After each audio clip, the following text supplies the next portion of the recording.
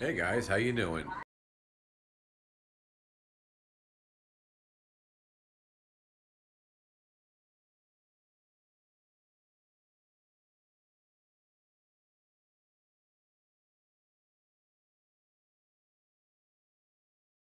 So welcome to another episode of Junkyards and Barn Finds with Sean, and I'm Sean.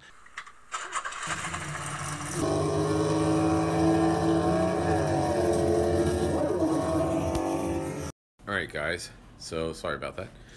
So yes, I am in a hospital room right now, and I'll be here overnight. Um, I had my left arm went numb and fingers were tingly, and had a little tunnel vision this morning.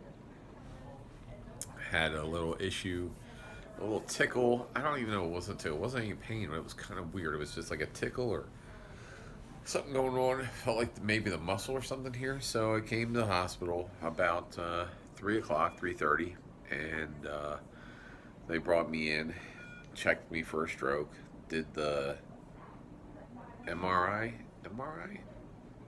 the big circle one, the MRI first, then they did a chest X-ray, and they're keeping me for observation overnight. And then tomorrow I get the magnetic one. So whatever one is, they checked me first. A CT scan, maybe they did a CT, and now they're going to do an MRI. I'm not in the medical. You guys know I don't really know medical stuff. But anyway, I'm just sitting here. They just finally brought me a salad and a wrap to eat. My blood sugar is good. Everything else seems to be okay. It's just that they need to work on me and do a full workup since I'm here and make sure that everything's good. They're going to check my carotid artery and my brain. Yeah, I know. Seriously, they're checking my brain. So, hope they don't have high expectations, right? So, anyway, I'm in here, and I just wanted to say hi, and that's about it. So, if you don't see it, I may, if you see this video, you probably haven't seen one for 2 or 3 or 4 days, and I apologize for that, but that's because I'm over here in the hospital for a little bit, getting checked out, make sure, putting me up on the rack, make sure I'm all lubed up and whatever else that I need to be for life to start again. So look forward to making some videos for you guys again, and I will be, well, by the time you see this I'll be out, because it meant I went home and I actually edited this, or April took it home and she edited it. But I'm gonna eat my fantastic wrap, and it's actually really good in salad. And of course, you can't go to a hospital without getting the hospital jello. I mean, seriously, you have to get the hospital jello. So, anyway, they've been super great. The doctor here's are great. The nurses here are great. The staff has been awesome. I have nothing but great things to say about this place. But I will talk to you later. Hey guys. So now I'm getting an ultrasound, and no, I'm not pregnant, or at least I don't think I am. If I am, this is going to be the best YouTube video you've ever seen. Anyway, I think they're doing my arteries to see if there's any blockages. So it's like 8 o'clock at night, and that's what we're doing now. Anyway, all kinds of things are happening. So we've had chest x-rays, we had MRI, I think MRI, or CAT scan, can't remember which one. And now we're getting the arteries checked for blockages. It's kind of like checking out the fuel make it happener on your car. So it's like cleaning a carb. It's like doing carb cleaning. That's what we're doing. Well, that was quick. It only took about 15 minutes. They checked this side of my neck, this side of my neck. I heard all these wow, wow, wow, wow, wow, wow, wow, wow, wow, wow, wow, wow, wow, wow, wow. Sounds like that, which I guess is my blood going in here and coming back and going here and coming back. So anyway, Next, waiting on my transportation back to my room. Oh, good morning, folks. It's 7 a.m. I'm still in the hospital and just waking up. And so they came in every 4 hours, gave me blood pressure and such. And still waiting for some tests. And then hopefully I will be out of here today. I assume I'll be out of here today. But it wasn't bad. I had a good dinner that they made. And, you know, you sleep every 4 hours. And this bed was kind of comfortable. Thank God it wasn't freezing in here, but I have a small blanket. And the nurse that took care, she was really, you know, came in, woke me up every 4 hours like you're supposed to take blood pressure and stuff. And it's not too bad because I'm used to going to bed about 10:30, 11, and then waking up at 6. All right, so my battery is going low on the phone, so I will, don't know how many more little updates I can put on here, but I will put them on, and I'll make a video when I actually get out of here. So far so good. Everything, all the testing, they did a couple tests so far. Everything is coming back negative, so, and my blood sugar, everything is good. So far so good. All right, thanks. I'll talk to y'all later. All right, guys, so we're getting a echocardiogram now, and then we're doing a bubble test. So don't know what that is, but after the echocardiogram, we're doing a bubble test, and that's what I'm waiting on a nurse to show up for something. Okay, so we're in day 2. Alright guys, I don't know how long this will last because I only have 7 minutes left on my thing, but it's 2:30 the next day. I've already been poked and prodded. I finally said I got to get out of here. They were going to admit me again while I waited for an MRI, and I said no, I need to go. And they think that I may have had a mini stroke, and I said, well, everything else is coming up fine, so you need to either get me out of here by 5:30, or you can, I'm not just hanging around to take an MRI. So the doctors came down. First the nurses were like, well, then you won't get anything. I'm like, fine, I don't care, just get me out of here. And then I said, either talk to a doctor, or if it's doctor doesn't want to talk, then that means I am not in such bad shape that they need to come talk to me. So anyway, bottom line is they came, talked to me, and I asked for the charge nurse who came, so everything is cool. And at this point, I am just waiting. They said they ordered it stat, so I can go up there. They changed some meds. By the way, my A1C has come way down, so thank God that's been working. The low carb diet has been working really good. So my A1C is now a 6, which is awesome. Came down from a 9. And my blood, even though I haven't had any medications for my diabetes yet, my diabetes is down to what is it, down to 134, so that's without meds. Anyway, just waiting. It's 2:30. I will be out of here by 5:30 one way or the other. Hopefully they'll get the MRI, but if they don't, they don't, and I'll just have to deal with it then. So anyway, just keeping you guys updated. Yes, I put my shirt on because I just don't want to wear the gown. All right, bye. Hey guys, it is 6:15 at night. I just got back from the hospital. I'm still wearing the same clothes. I literally just got back and plugged my phone in. So a little drama happened towards the end. So the MRI that I was supposed to get, I was like, I'm just going to leave because I didn't want to stay there. They wanted me to stay another day and go put me in another room and stay there and just wait. And I'm like, I'm not waiting here just to take an MRI. All my other labs and stuff had come out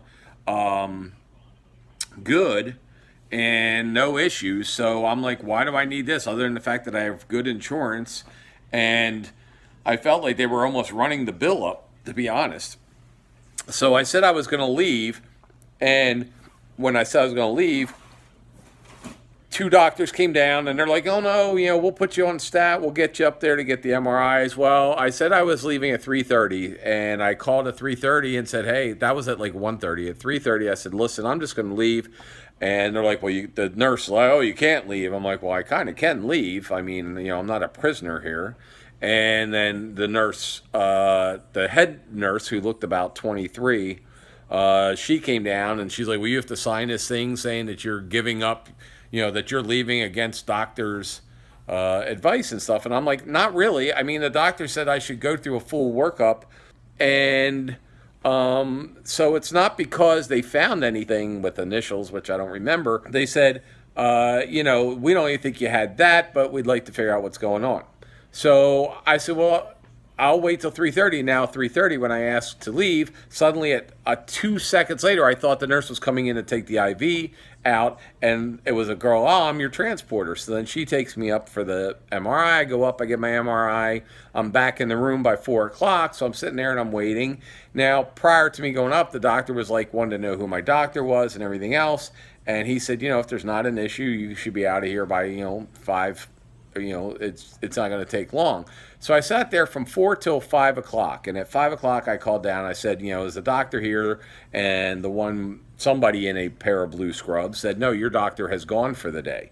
Well, if he's gone for the day, then I'm like, well, then if he's gone, I'm just going to go home. He can reach out to my doctor. We all know when we have doctors, or at least I have for my 55 years, your doctor rarely ever gives you the results right away. In fact, I haven't had results of any of the tests other than what the technicians told me until the one doctor came down at 3:30. Nobody came into my room and said, oh, by the way, your results are fine, until I said I was leaving, and then they came down the first time. So I said, well, I'm leaving. I'll leave at 5:30 if somebody doesn't come here. Well, then the nurse goes, you can't check out. And I said, well, I can, because I'm obviously not a prisoner here. And then she comes back, she goes, you have to sign this document on her little electronic clipboard that said that I am leaving against medical advice. I said, I'm not leaving against medical advice. I stayed here and took the whole, took all the tests that they had. The doctor said that if there was a problem, he would come and find me. The doctor is gone, so he's not coming to find me. And he would send over everything to my primary physician, which they know because it's in the system. And he went over that with me. And that if there is something, then he will have a consultation, or they'll, ask me to go and do something else down the road.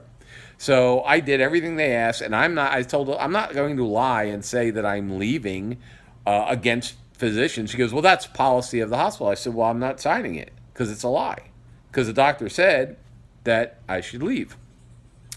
And she goes, well, the doctor's not here and he's not going to read your results, so we have you a room upstairs. And I said, I'm not paying another, I don't know, what they charge a hospital, $5,000, $10,000 for a room?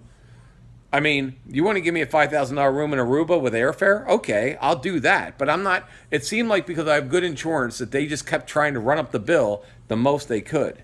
And the other weird thing, talking about weird things, is I'm on a low-carb diet and I'm diabetic, and yet the breakfast they sent me was biscuits, gravy, eggs, piece of sausage, and fruit. Well, fruit is not good for diabetics. It's not good for carbs. And I actually have the receipt in my pocket of what they gave me. The coffee is fine, and the turkey patty was fine, the turkey sausage. But why would I get biscuits and gravy, for a low-carb thing? So it seems like the first day there, people listened to you. The second day there, they really didn't.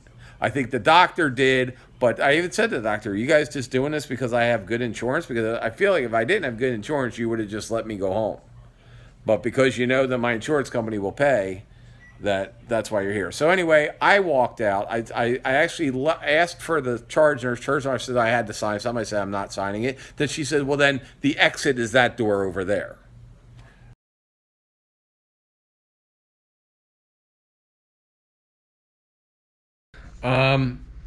Let me just say this at the end.